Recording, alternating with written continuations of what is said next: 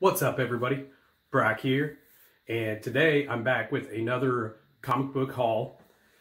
But before I get into that, it's been a while since I've done a shout out on my channel, so I want to do one today. And today's shout out is going to be for, and the reason I wore the shirt is going to be for Actual Dracula. So this is not an actor, Christopher Lee, playing Dracula. This is the actual Dracula. But no, seriously, Actual Dracula is somebody that I've gotten to know in live chat, various live chats and stuff like that, specifically on Comic Foods channels and stuff like that. So recently found out that he had started a YouTube channel. He's only got a couple videos, but I literally just watched his most recent video, and it was hilarious. Like, I was literally LOLing, not like when you put LOL, but you're really not. But yeah, go check out his channel. I'll link it down below. As of filming this, he's at 49 subs. So he's just one away from that first, kind of milestone. But yeah, really funny guy. Really entertaining videos. So go check it out. Especially the last video he just did. I was dying. It was funny. So anyway, gonna get into this comic book haul. It's been a while since I've been to the comic book shop. So I finally made a trip and basically just wanted to share what I picked up. So first one we got, so that is Classic X-Men number 10. So the Classic X-Men are reprints, but a lot of the issues have original covers. So I bought that specifically for the Juggernaut cover. So, it's a $1 book, but it was one that I needed for my Juggernaut books. So next one, we got 2099 Unlimited number 1. So I do believe that is the first appearance of Hulk 2099. Kind of cool to find that. And we found number 2 for the 2099 Unlimited. All right, and the next one's, it was actually a full miniseries that I found. So I was kind of happy to find that. So I won't go through, I'll show all of them, but just real quick. So we got the Full Killer 90s miniseries. So we got number 1, number 2, number 3, number 4, 5, number 6, number 7, number 8 with the Spider-Man on the cover, number 9, and number 10. So really happy to find that full miniseries. I don't know if it was originally intended as a miniseries or if this series got canceled. I believe it was a miniseries. Yeah, because each individual issue says part whatever of 10.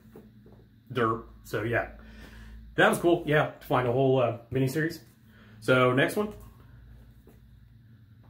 found Darker Image number 1, and it's a newsstand.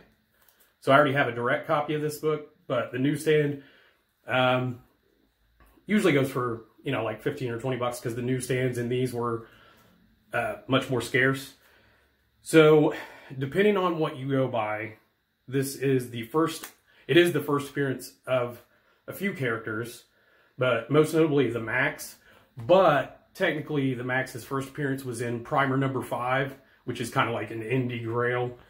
But if you go by like the CGC labels, this actually lists the first appearance of the Max, and Primer 5 calls it the first appearance of Max the Hare. So if you know anything about the Max, it is the same character basically, but yeah, still cool to find that in a newsstand. So, all right, and found Legends of the Dark Claw number 1. So that is from the Amalgam Comics. This was basically the mashup of Batman and Wolverine. And there was actually 2 issues for Dark Claw. There was Legends of the Dark Claw, and then there was Dark Claw Adventures, which was sort of a take on the Batman animated series at the time. All right, we got Dark Horse Comics number 12.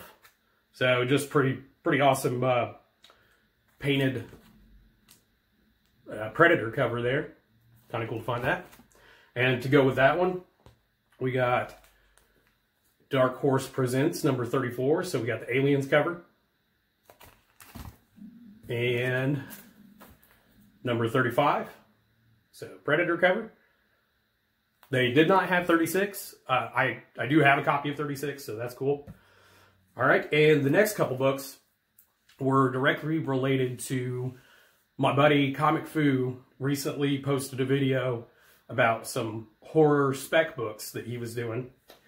And it was, I don't want to ruin his video if you haven't watched it. So go watch his video.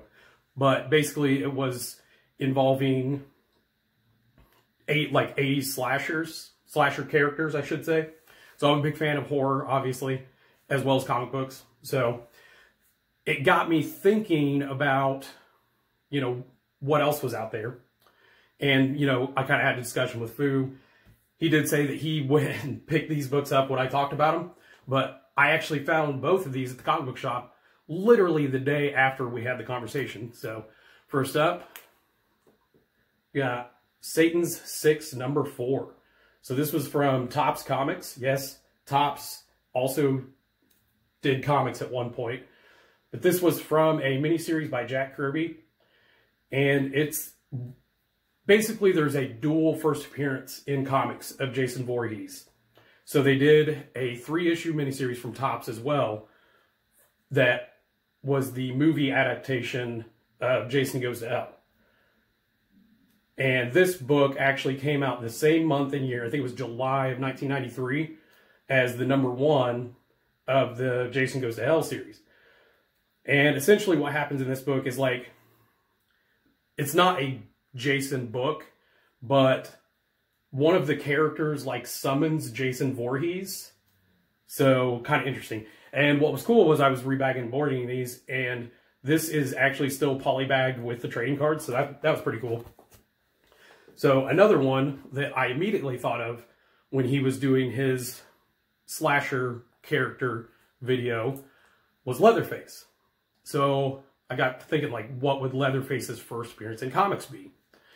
And sure enough, I looked it up and I ended up finding the issue at the comic shop. So Leatherface number 1 from North Star Comics. And this was from 1991. So another really cool painted cover.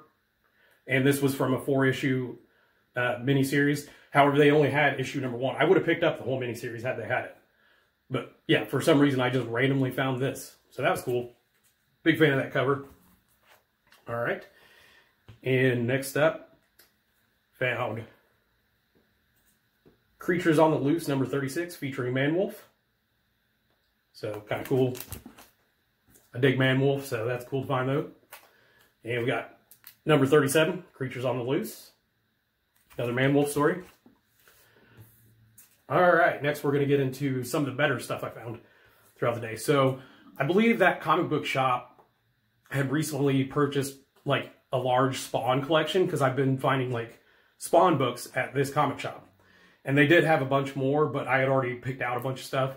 But I did find Spawn number 9. So that's the first appearance of Angela.